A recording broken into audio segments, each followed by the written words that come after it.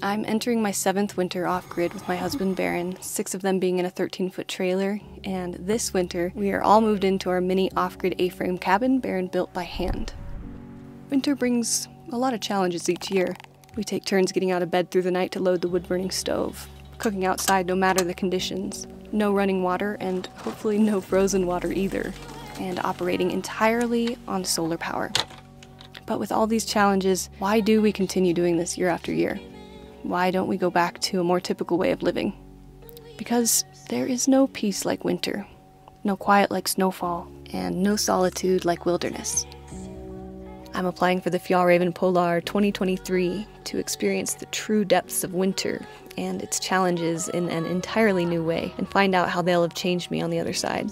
And if chosen, I'd like to document the experience to let all of you experience it too.